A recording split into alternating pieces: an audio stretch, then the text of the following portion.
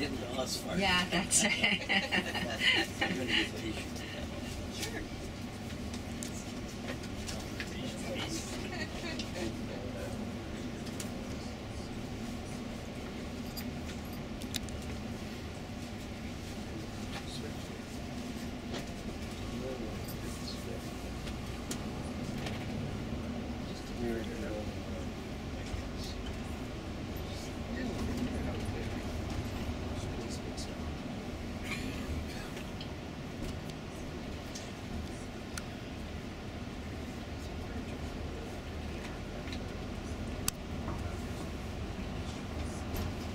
I'd like to do a little test on my headset. If everybody could please switch on their devices.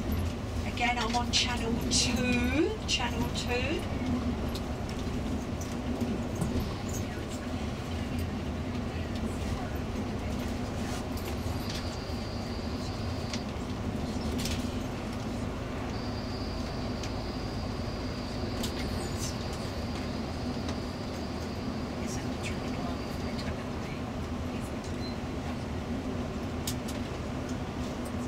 Speak on the device now, on the headset.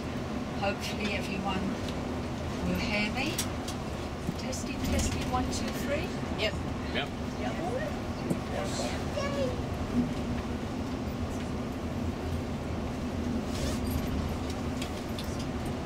And again, if there's any trouble with the devices, we can have a look while we're gathering together outside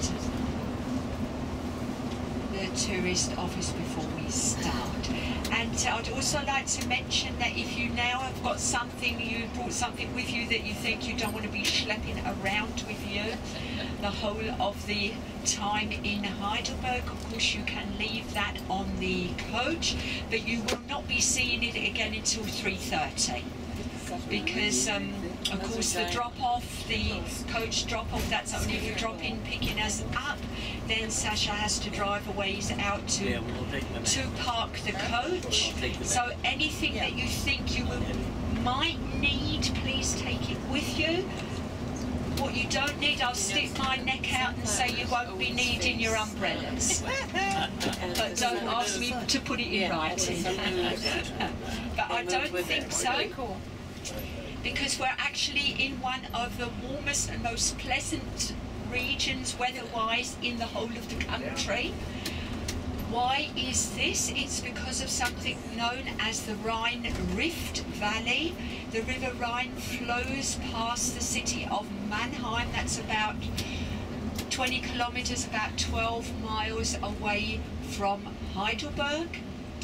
And because of the Rhine Rift Valley, springtime comes to these parts almost 3 weeks before any other parts of Germany, and that's why it's usually warmer here.